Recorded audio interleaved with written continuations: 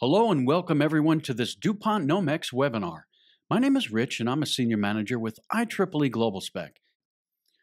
At this time, I'd like to introduce today's speaker. Roger Wicks is the Global Technical Marketing Manager for DuPont Nomex. Roger is a DuPont veteran of more than 35 years. Roger has held numerous technical and marketing positions in support of electrical insulation materials used in transformers and rotating machines. Roger currently chairs IEC and IEEE working groups on insulation aging and is currently the Technical Committee Chair for IEC TC 112. In these roles, he is actively leading industry efforts in designing new test methods for evaluating insulation systems for emerging applications. Roger received his BS in Chemical Engineering from Montana State University and his MBA in Management from Golden State University in California. And with that, I'd like to pass things along to Roger to get things started. Roger, go right ahead. In 2012, we provided a presentation discussing new requirements for electrical equipment and how DuPont described materials and system testing along with new product development to assist designers of electrical equipment to address these trends in the market. In 2015, we provided a presentation on how to select the correct insulation material. Today, we will expand upon these discussions and describe new test methods for evaluating materials and systems, as well as techniques for optimizing the use of materials used in electrical equipment. I will cover the following topics: broad range of materials used in electrical equipment, testing of insulation materials for electrical equipment, optimization of insulation dielectric requirements, optimization of insulation mechanical requirements, evaluation of insulation system life, current and future standard methods. For the last 50 years, DuPont has been a leader in the development of electrical insulation materials used in the manufacturing of electrical equipment, with many of the most well-known brands of materials invented by DuPont: Nomex brand paper and press board, Kapton polyimide film, Mylar polyester film, Tedlar polyvinyl fluoride film. Additionally, there are a wide range of engineering polymers which are DuPont materials used in the manufacture of electrical equipment, including Rhinite PET polyester, Craftston PBT polyester, and Zytel nylon engineering polymers. With this broad range of electrical insulation materials, DuPont materials are used in almost every type of electrical equipment. In some cases, the best material for an application is one of these materials by itself. In other applications, the best material is a combination of more than one of these materials.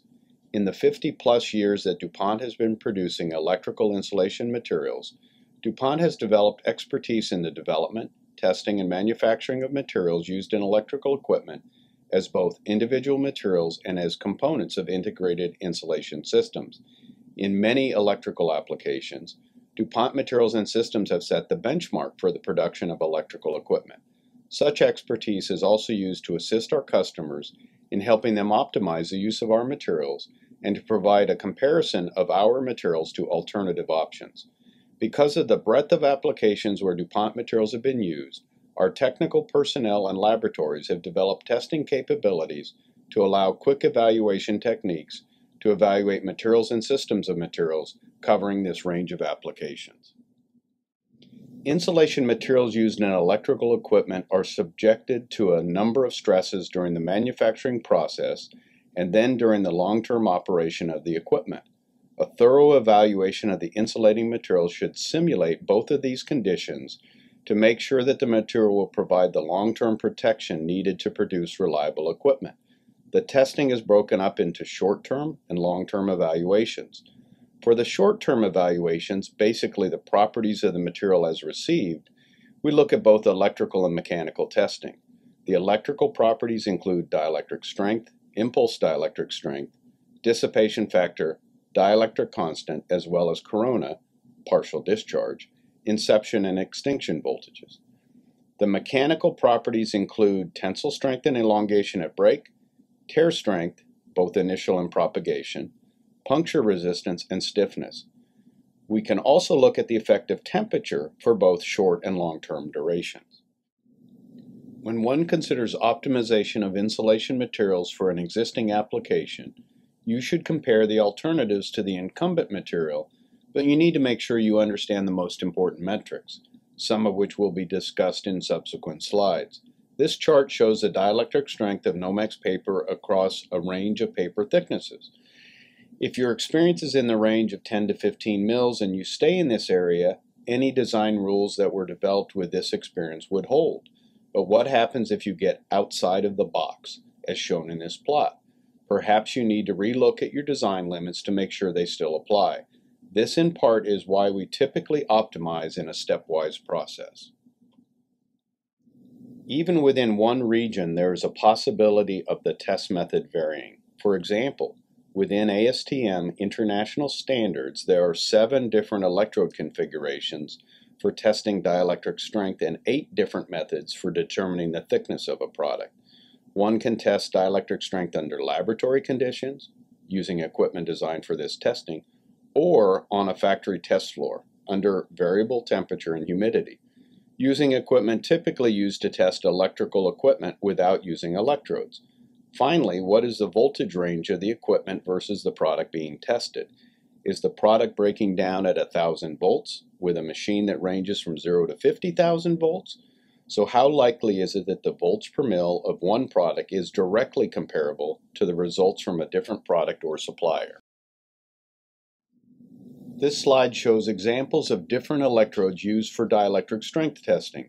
On the left is the most common electrode setup for ASTM D149, 2-inch electrodes, whereas in the middle, the picture shows the electrode commonly used for IEC dielectric strength testing, 1-inch to 3-inch electrodes.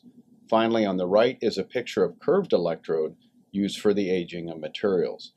The graph shows that the range of dielectric test results in the same lab under the same rate of rise and environmental conditions with only different electrodes used in the test. The data shows a range of values from these different electrodes, which points out the need to make sure that you know what method is used for the testing, and in the best case, you should get a direct comparison using the same test equipment and method. One final aspect of this discussion on testing. Dielectric strength is a function of the applied duration. For short duration, such as impulse dielectric strength at 1.2 by 50 microseconds, a material will have a very high dielectric strength. For a longer duration, such as rapid rise quality control test, the failure will occur in 10 to 20 seconds. Finally, under long-term, low-voltage stress, the failure could take years. This curve shows this relationship pictorially. Testing with air as an insulating medium will give much lower numbers than materials tested in a liquid, such as mineral oil type environment. If one considers the previous discussion on dielectric strength values for insulation materials, we note that there are a range of dielectric data for any given material depending on the duration of test, the electrode configuration, and the tested medium. In many cases, engineers use the ASTM D149 breakdown values as a basis for comparison since this data is so readily available. Let's consider where dielectric requirements of the insulation come into play. The following items are of importance: high potential testing, dielectric design limits, and partial discharge inception voltage, PDIV. High potential testing, commonly known as a HIPOT test, is typically used as a quality control test to ensure that no mechanical damage has been suffered by the insulation during the manufacturing process of producing the electrical equipment. The HIPOT test level is related to the operating voltage of the electrical equipment. For example, NEMA MG1 2007 defined high potential test as test which consists of the application of a voltage higher than the rated voltage for a specified time for the purpose of determining the adequacy against breakdown of insulating materials and spacings under normal conditions. The standard list as an example for a 400 volt motor, the HIPOT test would be 1000 volts plus 2 times the rated voltage, or a total of 1800 volts. Since motors and transformers are typically HIPOT tested before the varnish impregnation step in the process, this test must be passed without the benefit of enhanced dielectrics from the impregnating varnish. Additionally, this test is typically of 1 minute in duration. so the typical dielectric strength values from a product data sheet for an insulation may not be helpful in selecting materials to pass the test. Passing this test, however, is typically not a problem, but there could be scenarios where an open, saturable product is desired. Impregnating resins can be filled to improve thermal conductivity. In such a case, a modified test program might be needed, say a lower HiPOT for QC, followed by a second HiPOT after impregnation and cure to meet the industry requirements. There are a number of dielectric parameters needed by the designer beyond and including the need to pass the HiPOT test. As insulation suppliers, we provide information to customers upon request related to 1-minute withstand values, impulse dielectric strength, etc. The specifics of dielectric designs are too detailed for this overview presentation. We provide assistance to customers on the use of Nomex paper in motor and transformer applications. This assistance provides dielectric test values for our papers under a number of conditions, but also helps the engineer understand safe operating voltages that are more related to the design of the equipment. In this area, one of the key parameters is the partial discharge inception voltage, or PDIV. The recognition of the use of PDIV testing of electrical equipment and insulation materials has been growing due to the increase of failures of electrical equipment due to the use of inverters. These inverters cause overvoltage spikes, which then create a situation where an insulation system which has been designed to be PD-free will encounter it. This leads to premature failure. There are a growing number of groups who are developing standards around equipment to ensure PD-free operation. The first is the IEC Technical Committee for Rotating Machines, IEC TC2, which developed IEC 60034, Part 18-41, Rotating Electrical Machines, Qualification and Type Tests for Type 1 Electrical Insulation Systems used in rotating electrical equipment, machines fed from voltage converters. Another example is an SAE AE8D group, which is developing a document which looks at minimum PDIV levels for aircraft wiring.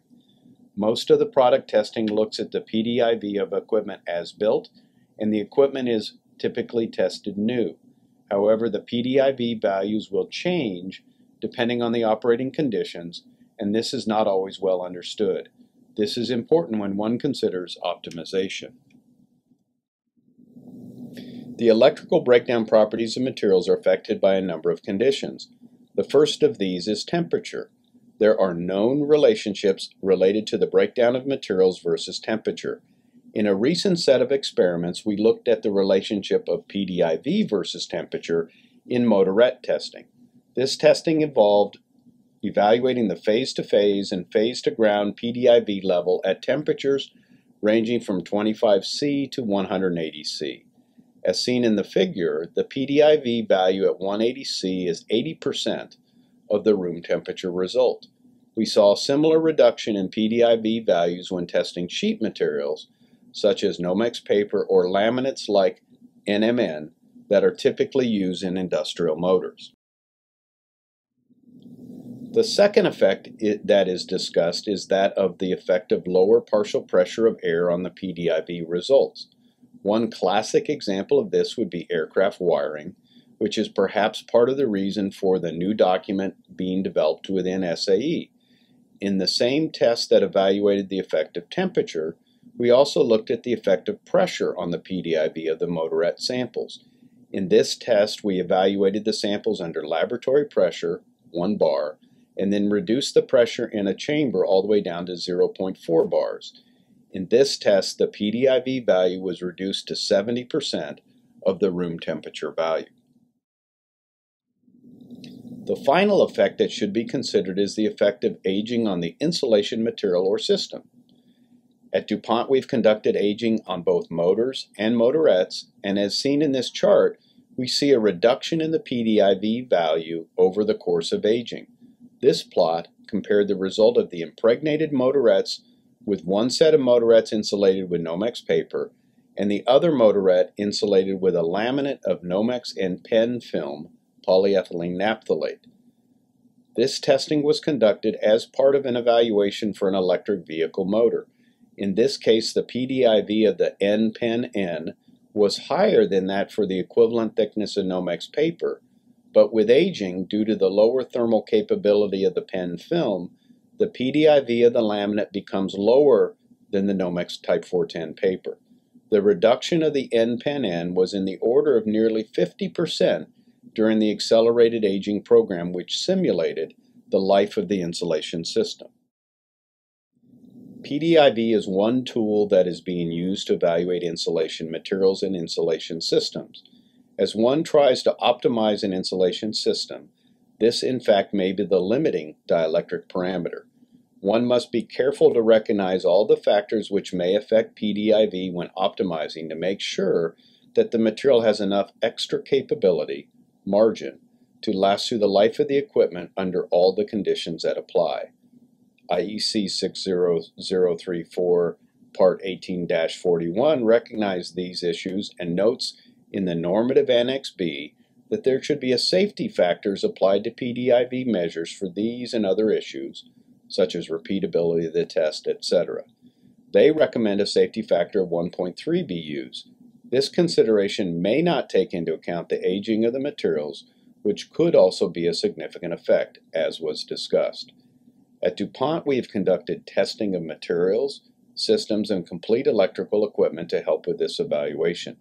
This data has been used by engineers to confirm their insulation and to provide tools to allow optimization in the future. Early in this webinar, we listed key mechanical properties for insulation materials used in electrical equipment. When one works to optimize insulation used in an application, often one of the mechanical properties becomes the limiting factor well before the electrical properties. We will discuss a couple of mechanical properties typically of concern in the manufacturing process: initial tear strength and stiffness. For the stiffness discussion, we will introduce a new test method we recently developed to assist customers with optimizing insulation in automated manufacturing process. In a number of discussions with customers, the initial tear property of the insulation material is one of the key mechanical properties with which to optimize. This chart shows two sets of initial tear property results for Nomex paper as a function of basis weight. The first observation is that the more material, the stronger the sheet. On a simplistic scale, this suggests that an engineer could simply run a series of experiments with different papers, and once failure occurs, could then use data like this to establish minimum requirements for continued operation. However, this plot shows two sets of data for the same papers, demonstrating that there is an optimum orientation of the paper in the application. This is not always practical, but in most cases, insulation materials can be fabricated to take advantage of the improved performance in one direction versus another. There are a number of stories of working with customers, both motors and transformers, where changing the orientation of the sheet either improved manufacturability for the production or allowed an engineer to use a thinner material for their application. For some applications, thicker materials must also be optimized in terms of mechanical performance. Again, here we look at the initial tear resistance of materials, both papers and laminates. As with the thin papers, we see two main themes. Thicker is better, and there is a directionality to the data. Thinner in application is always better, so in order to reduce thickness, one must still orient the material in the optimum direction. The addition of film in laminate form does improve tear properties, but other factors like orientation and thickness are equally important. One of the key parameters related to how well an insulating material can insert into a motor slot is to understand how stiff the paper is. Typically, thicker materials are stiffer than thinner materials. In the past, we have used a number of test methods such as Gurley or Tabor stiffness to measure stiffness. But these methods are really bending resistance tests. Here's an example of such data for different thicknesses of Nomex paper. This graph shows test data for a range of materials, both papers and laminates, that all have similar thicknesses. In this test, our higher density Type 410 paper performs somewhat lower than NMN laminates of similar thicknesses. This shows that the addition of polyester film helps improve the bending resistance. One issue is how to use this data to help optimize the manufacturing process. The output from this test provides a relative performance, but does not provide a measure of how much force a paper can withstand on end before crushing. A second issue is that thick films will not always be available or cost-effective in some applications requiring high thermal class materials. Our goal was to identify ways of measuring the maximum amount of force which could be applied to the end of a slot liner or wedge without causing the wedge to buckle. To do this, we considered crush testing. However, most of these methods were designed to look at sheets of materials, such as corrugated boxes or honeycomb, and still didn't give us what we were looking for. Using a 3D printer, we designed a tube that could be sized to simulate a long slot within a motor. We developed a test that could be applied using our Instron tensile tester to measure the resistance of different materials to compressive force simulating those encountered during slot insertion. These pictures show the equipment as well as some of the example test pieces. This graph shows some of the initial data from our column strength test. There are a couple of key findings from this test. The first is that there is a clear improvement in the column strength with thickness, as would be expected. This should be no surprise, as this mirrors the experience seen in an application. When a paper doesn't work, thicker materials are typically used and they work. Now, we may have a predictive test that can be used to optimize the selection of best materials for each application. Additionally, this data shows that the directionality of the samples was not a dominant factor, which is good because, as was previously mentioned, directionality is important when it comes to tear strength. Future testing could also look at the effective speed on the test, which may provide input on how or if the insertion speed of the material can be increased to assist with productivity. We will attempt to model and then compare our data with real-world testing. Pretty cool stuff. This graph shows 4 products of similar thickness to see if the materials of construction can affect this result. In the case of our higher density Type 410 paper, performs similar to the NMN laminates of similar thickness. This shows that the addition of polyester film helps improve the column strength, but only to a small degree. This may be useful for some applications where such constructions are suitable. There are a myriad of variables which could be tested. We are quite excited about the possibilities of such testing.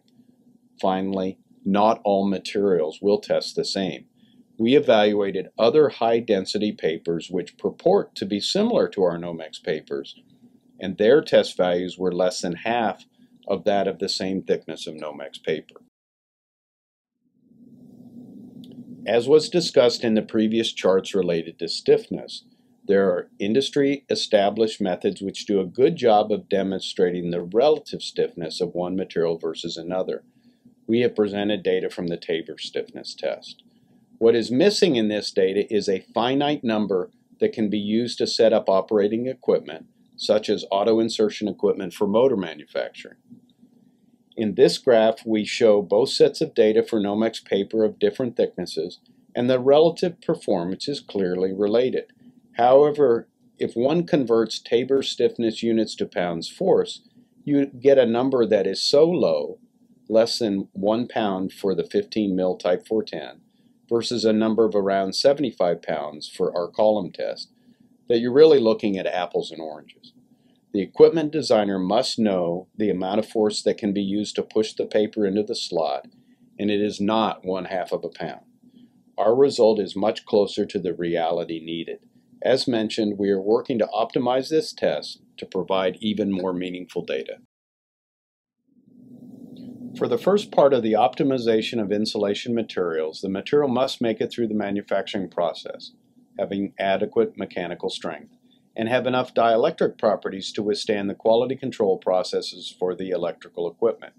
Design parameters must also be met, such as having enough material with margin for the insulation system to stay PD-free during the life of the motor or transformer. Depending on the voltage class of the equipment and the type of design factors, The limiting factor in optimization may be the mechanical properties, or it may be the electrical limitations, including PDIV. With the exception of the discussion of the effect of aging on the PDIV value of a system, we have not addressed the final key area in evaluating insulation and system performance: life estimation and validation. Now that we have discussed attributes related to the manufacturing and testing of the electrical equipment, now we need to circle back and consider how to make sure that the insulating materials and systems are designed to meet the life requirements of the equipment into which they are installed. The basis of estimating long-term thermal capability of a material or a system is to conduct accelerated aging at temperatures above the expected application temperature. This allows a predicted life in a time frame that is much shorter than the real-time operation. The materials are aged at 3 or 4 temperatures until end of life. Typically 50% of the original property value is reached. These half-time periods are recorded and plotted against the inverse temperature, reciprocal of absolute temperature, to obtain the Arrhenius curve. This shows graphically such an experiment conducted for Nomex paper over 50 years ago, data which supports the 220C rating for our papers. This plot shows dielectric strength retention over 10 years at 220C based on the extrapolation of test data ranging from 260 to 320C. There are a number of industry standards which have been developed to conduct testing to do just this: determine the thermal capability of the materials and systems. The next 2 pages list some of the principal IEEE and UL standards which are used to evaluate the thermal capability of materials and systems. You see here listed a number of IEEE standards. And here we have a continuation of the IEEE list as well as a couple of the most important UL standards. There are also a number of standards within IEC that will be discussed in more detail. Many of these standards have been in existence since the 70s or so, with subsequent revisions, so they are all well accepted in the industry. However, there are today situations where these standards do not necessarily meet the requirements of new electrical equipment. For the next few slides, we will describe work underway which relates to insulation system testing for motors used in electric vehicles. In many cases, with new applications such as electric vehicles, the initial insulation system design is gold-plated to make sure there are no possible failures. This likely will apply with new designs for any type of electrical application. However, when high volume is expected, then optimization is then needed to produce motors as cost-effectively as possible while still meeting the requirements of the application. This requires standardized methods for evaluating the insulation system life. Estimation of electrical insulation system EIS lifetimes was developed over 40 years ago. IEEE 117, IEC 61857 Part 21, and UL 1446 have all been developed around this original methodology. Each use common approaches involving thermal aging of a combined material, followed by diagnostic stresses, vibration, cold shock, humidification, and a dielectric withstand test that are designed to determine end of life of the EIS, which may or may not be the same as the end of lifetime of the motor, but are also designed in part to model the application for which the methods were developed, industrial motors. These tests provide a relative thermal index, RTI, by comparing a candidate system to a known system which has a typical lifetime in the range of 20,000 hours. In the case of motors used in electric vehicles, there are a number of differences versus those seen in industrial motor applications, yet there has been no established method to evaluate the insulation systems for motors in these applications. At DuPont and likely other testing laboratories, we have developed customer testing protocols to evaluate the insulation system for these applications. These evaluations have attempted to modify the testing protocol consistent with the different threats seen in the motor applications. The threats include higher vibration, more thermal cycling, overvoltage due to the effect of inverters, and finally, exposure to fluids such as automatic transmission fluids, ATF, which are used as a coolant in many motor designs. Our testing labs have set up to do these system tests using both the motorette type samples used in conventional systems evaluations, as well as testing motor stators off of production lines. We have tested motors with significantly higher G-forces than those of conventional motorette tests, as well as tested systems under the effect of ATF environment. These test programs have helped motor engineers confirm their insulation system choices for use in their electric vehicle motors. So this begs the question, how to do this as a standard rather than as a one-off custom evaluation.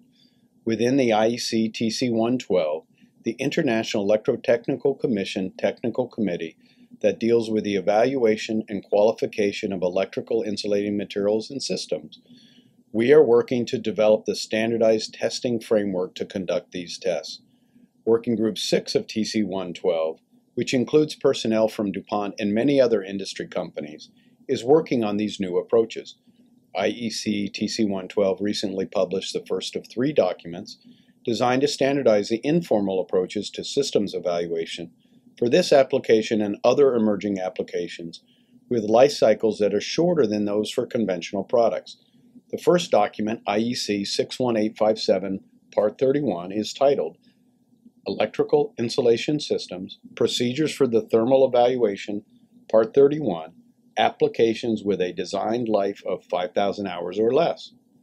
The premise of this document, if my life requirement differs from the typical 20,000 hour life, used in methods such as IEC 61857 Part 21, how do I conduct testing for shorter life requirements, such as the EV, HEV motors? For some applications, the life requirements are shorter than the longest aging period required in Part 21, 5,000 hours. In the case of EV, HEV motors, the typical requests range from 5,000 to 10,000 hours due to the actual running time of the motors. At 60 miles per hour and 120,000 miles, you would get 2,000 hours. So a 5 to 10,000 hour motor life seems reasonable as a starting point.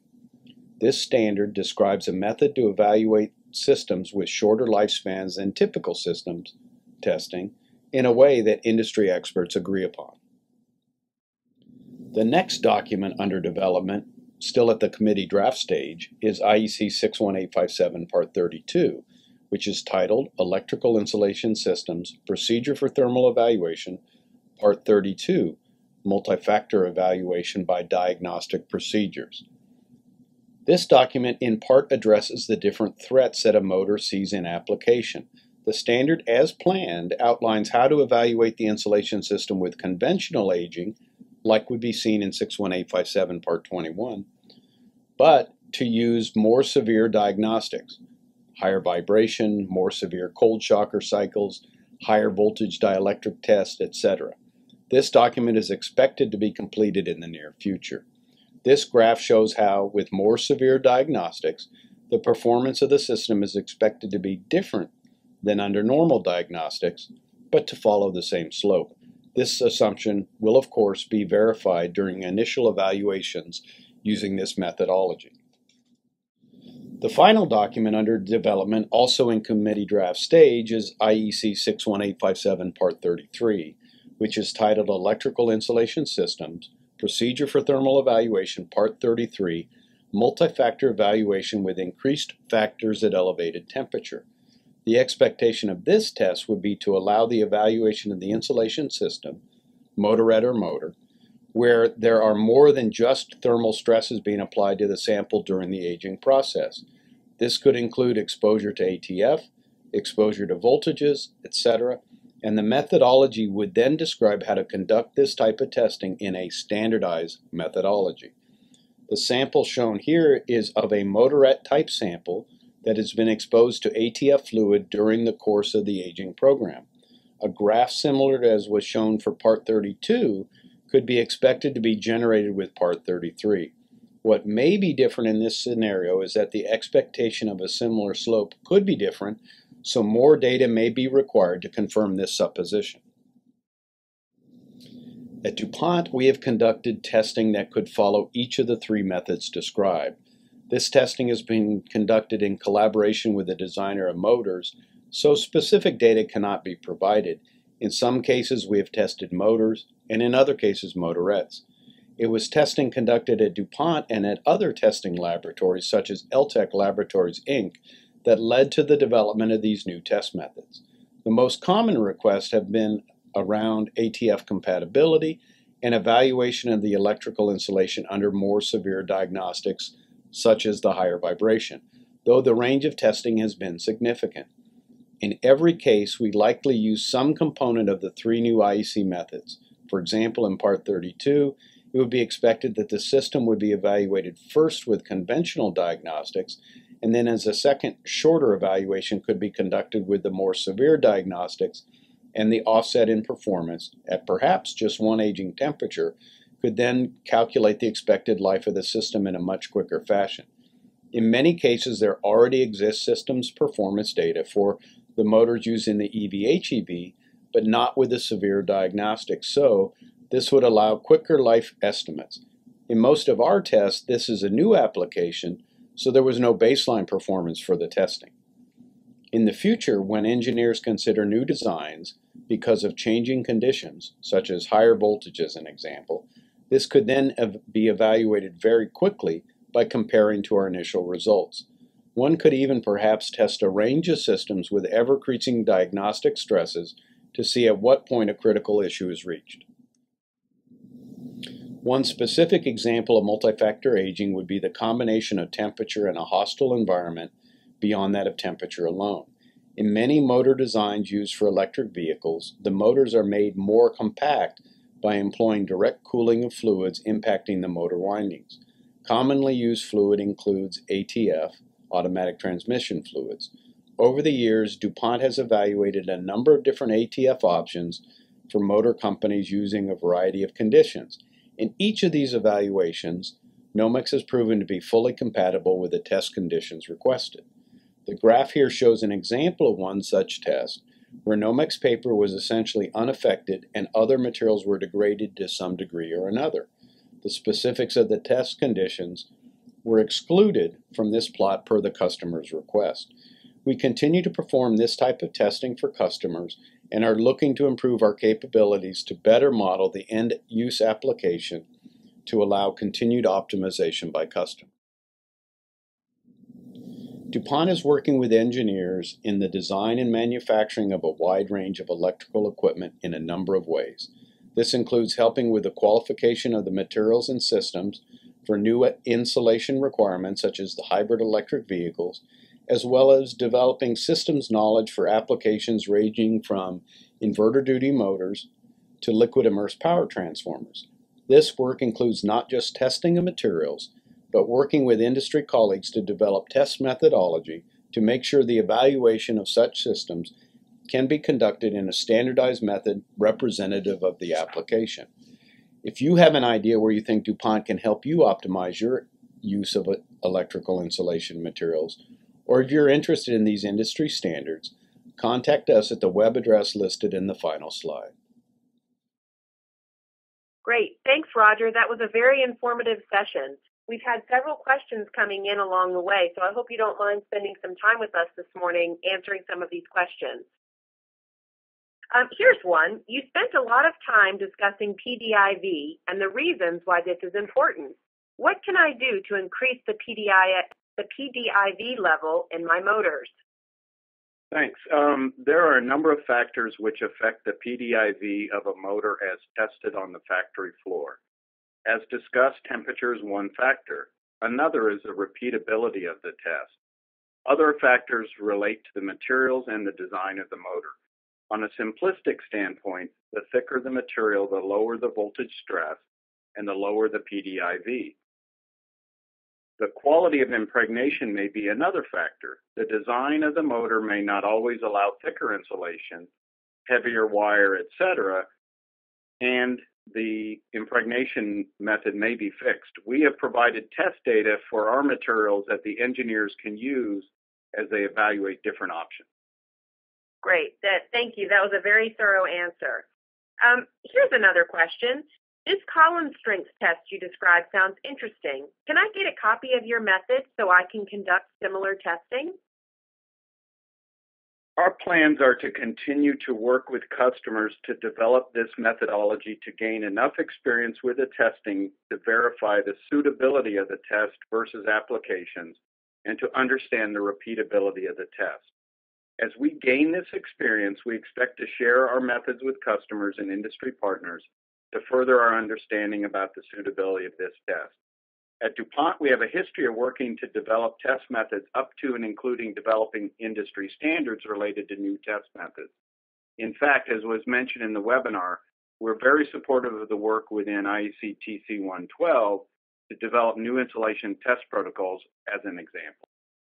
That's terrific. Thanks, Roger. Yeah, I think that information will be helpful once we can start to share some of that. Here's another question.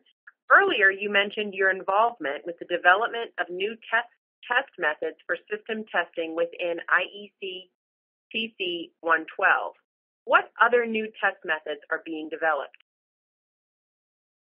I'm glad you asked this question. There's a wide range of standards development within IEC in general and IEC TC 112 in specific.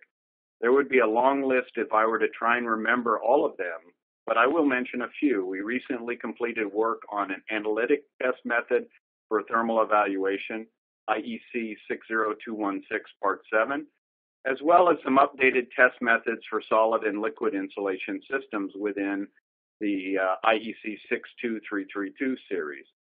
There have also been some updates to the testing of dissipation factor, dielectric constant, and resistivities of materials, to name a few. With the addition of new application like higher frequencies and even direct current versus AC, there are needs for new test methods for the evaluation of materials. Wow, okay, yeah, it does sound like there's a lot of work going on with these new test methods. So here's a slightly different question. I'm interested in multi-factor aging of an insulation system as you described in your webinar. Can DuPont do this for me, or can you recommend a third party? As we discussed, we have conducted some very specific multi-factor aging for customers, typically a combination of temperature and chemical resistance. Other companies are doing multi-factor aging as is described in the webinar.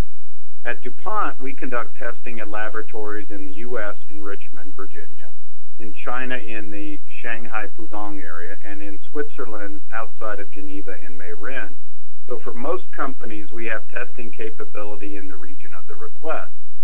I can discuss your application offline and give you options to consider. While we wait on the completion of the IEC 61857 Part 33, there is a document, IEC 60505, the Evaluation and Qualification of Electrical Insulation Systems, which would provide some guidance on such testing. Excellent, very helpful. Okay, so here's another question. Does DuPont have compatibility data for specific fluids or its materials to show how its aging is affected when exposed to differing fluids? DuPont has tested our insulating materials in a variety of fluids in support of the wide variety of applications where our products are used. In many cases, such as the ATF fluid described in the webinar, there are multiple suppliers, each with their own unique chemistry, so we have conducted a wide range of tests. In some cases, we can share our data, but each customer typically has unique requests. In some cases, we've tested new fluids, in some cases, used fluids, and of course, we've tested at a range of different times and temperatures. We have some general guidance we can provide regarding certain types of fluids, but with today's rapidly changing environment, we're often asked to test new fluids, which then, of course, would require new testing. Great. Okay, thank you for that. Here's another question. In applications where there is a good deal of external stresses on the insulation application, is there data on how that affects the life of the insulating materials? Yeah, so this is one of the things that we're looking at with the new test method IEC 61857 Part 32, which would then have more severe diagnostics like temperature swings or higher vibration levels, which will simulate these external stresses as part of the diagnostic evaluation. or the 61857 Part 33, which would simulate these stresses during the actual aging procedure. It would be expected in both cases that these increased stresses would reduce the life of the insulation system, and this is why we're developing these standards to answer this specific question. Great. Okay, here's another question. What causes the reduction in PDIV value with aging that you described? That's a tricky question. This is something we are studying to better understand. We know that this effect is real based on testing of motors and motorettes, yet when we haven't really been able to duplicate this when we test individual materials. So what might you say would be different in those two types of tests? In the case of the motor and motorette testing, we have more than just thermal aging. We're adding to this the effect of the diagnostics, the vibration, the cold shock. Would this be the cause? Perhaps, because with thermal aging of materials just by themselves, we typically only have the thermal threat. And so it may be that this additional mechanical displacement from the vibration or the cold shock is what's causing the reduction in PDIV. What's interesting, though, is that for some applications like automotive, we're actually being asked to look at higher stress levels, higher vibration, up to 15 Gs, to better simulate the mechanical abuse seen in the over-the-road application. So we think this phenomena is real, and we're just doing more work to try and understand the depth of it. Great. Very thorough explanation. Thank you. So we still have a few minutes left, and there is time to ask questions. So just use the Q&A on your screen to ask a question. All right, here's another one, Roger. I imagine that also mechanical and electrical properties is bonded. So is there also tables and data that explains this bonding? So I'm not exactly sure 100% the question, but I'll attempt to answer it. So in some cases, we have been asked to evaluate the combination of Nomex, where it's been coated with an impregnating resin as an example. And so, or you could say you could look at the effect of a laminate where you have Nomex and films that are combined together. And we've evaluated that, I'll call simple combination, so it's not just an individual material, but it's a bonding material in combination with the Nomex.